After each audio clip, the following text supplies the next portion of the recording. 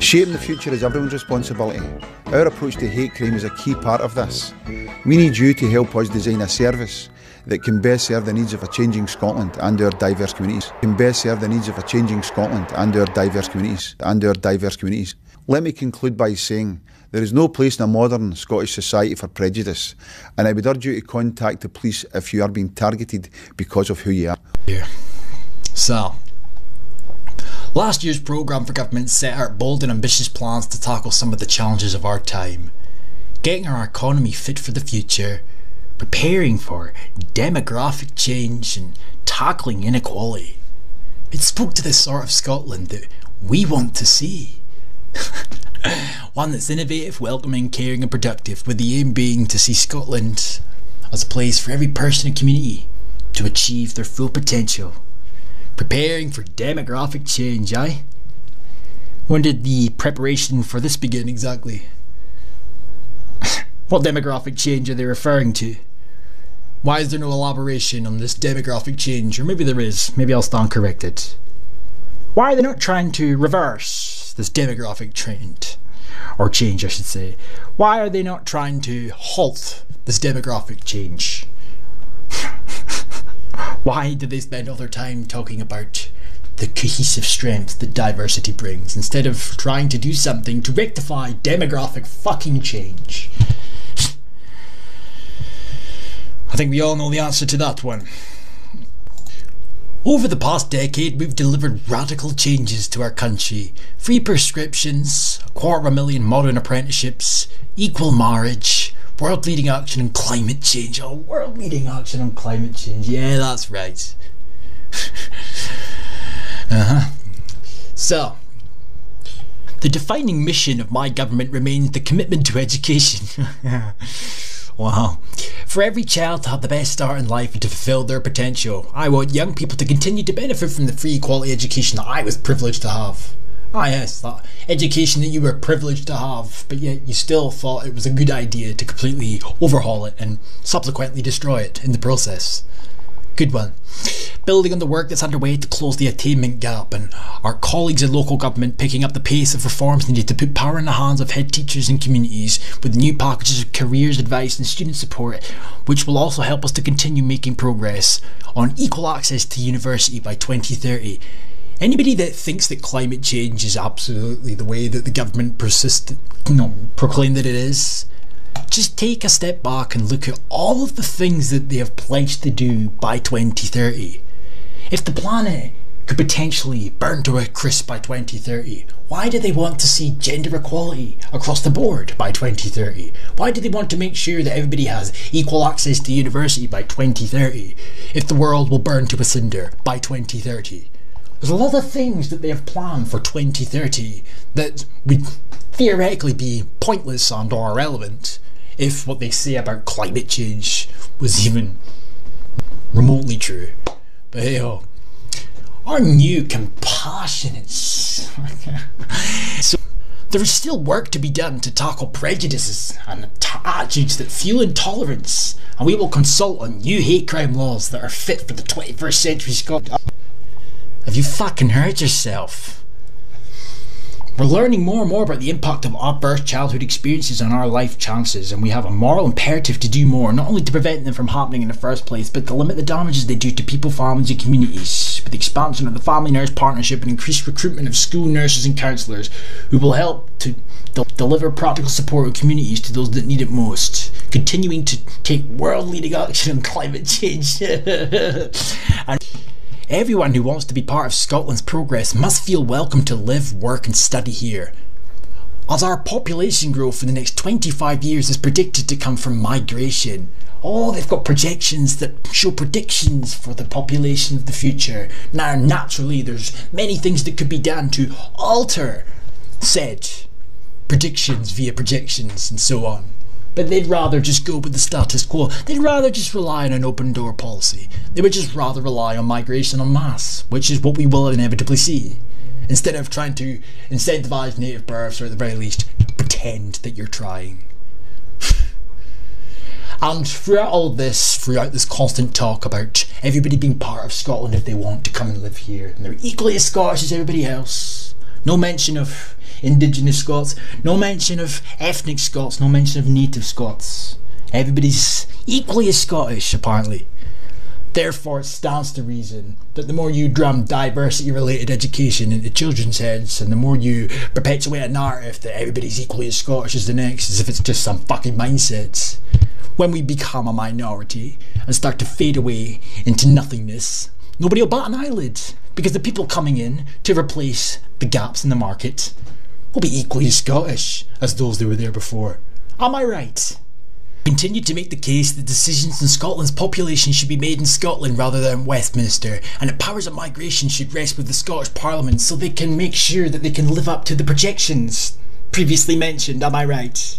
Attracting and keeping people in Scotland, for example, by making provisions for an advice and support service.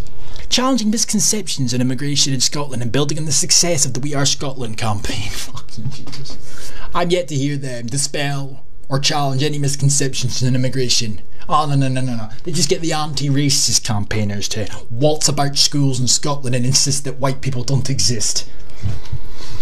Perhaps the most important part of serving our young people is our commitment to giving every child the best start in life.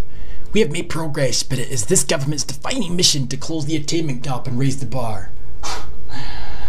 Fucking hell. This starts from day one, with every new baby receiving a baby box, and if we're expected to believe that there's record low birth rates in Scotland, who exactly is benefiting from the wonders of a baby box? So we are progressing our commitment to tackling ACEs and focusing our work around 4 key areas. Taking intergenerational approaches to supporting parents, families and children by interfering at every given notice. Named person scheme rings a bell. Preventing and mitigating adverse childhood experiences for children and young people, including investment in school nurses and counsellors. Again, named person scheme rings a bell. Developing an in trauma-informed workforce. Increasing societal awareness and action across communities, including working with the Hub to raise awareness and support local areas and communities. Enabling so-called resilience. Resilient to what exactly? An empowered, equal and safe An empowered, equal and safe Scotland. The success and the well-being of our communities is rooted in the strength of our relationship and partners with local government, as well as drawing on capacities and commitment, yada yada. The foundations of our communities are our homes, and over the lifetime of this Parliament, we are investing more than $3 billion to deliver at least 50,000 affordable homes, including 35,000 for social rent. And I know who gets a good portion of those houses. I know that for a fact. You know, my mother's been on the housing list since about 1998. It's hard to believe she's been on a list for that long and she's still never been brought up on the system and offered a house. Diversity is something we must cherish and tackle the prejudices and attitudes that fuel intolerance. So let me get this straight. They impose diversity upon us when nobody asked for it to begin with. Then when it starts to happen, they then start to tell us it's something we must cherish. And I do find it rather strange how they insist constantly that there's evidence out there, supposedly, that suggests that diverse societies are more cohesive and so on. But yet for something that's supposedly such a great strength for us as a country, there seems to be a hell of a lot being done to ensure that it continues to occur the way that they want it to, without a hitch. Optimistic about the future, fuck me, man. We will publish our culture strategy by the end of 2018. That I will have to look into. Underpinned by 3 ambitions: transforming through culture, empowering through culture, and sustaining culture. What the does that even mean? International Creative Ambition Programme by May 2019. Support for the development of film and television productions, making Scotland a more attractive base for screen companies, and ensuring all children have the opportunity to enjoy cultural opportunities no matter where they live, building on the legacy of the Year of Young People. Our heritage is important, and we will continue to support our historic environment and our indigenous languages. What about the indigenous people? Do they not get a mention, or is it just the language that you pretend to give a fuck about? Despite the challenges of Brexit, we will strive to make a positive contribution internationally and demonstrate commitment as a good global citizen. Are you effing serious with this? Global citizens The constant talk of global citizenship, human rights, sustainable developments. People need to start putting two and two together and realise the direction that this woman is taking this country in, but it's all under the guise of namby-pamby left-wing rhetoric. Remove all the namby-pamby pish and think about it. Who do you think all of these policies in regards to childcare and early learning benefit? They're certainly not benefiting Scottish children if we're expected to believe there's stagnant birth rates, record low birth rates. all of these policies in regards to human rights. Who do you think that's going to benefit in the future? Think that the human rights of the child was done in order to bring about a smacking ban? Or is it more to do with the fact if children in the future rock up on your shore on a boat, they have to be let in?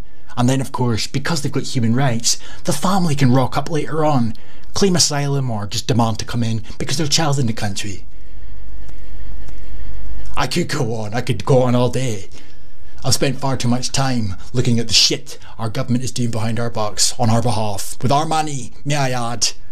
And if you weren't already convinced that Nicola Sturgeon and the SNP were nothing other than a puppet-controlled party, then look no further than the bottom paragraph. They've embedded the UN's Sustainable Development Goals. Of course you fucking have. There's not one policy that they have not enacted that wasn't done so at the behest of the development goal strategies. These goals will help strengthen our ambition to improve Scotland's well-being and increase sustainable and inclusive growth. Yes, that's right. The UN, who have a clear agenda against the Western world. The UN that demand we give up all our fossil fuels. The UN that don't want us investing in nuclear industries. The UN pushing feminism. The UN pushing climate change. The UN pushing mass migration. And each and every single one of these things that they're pushing has been met with open arms from Sturgeon, all dressed up nice and pretty to appear like namby-pamby left-wing pandering. The proverbial scapegoat, if you will.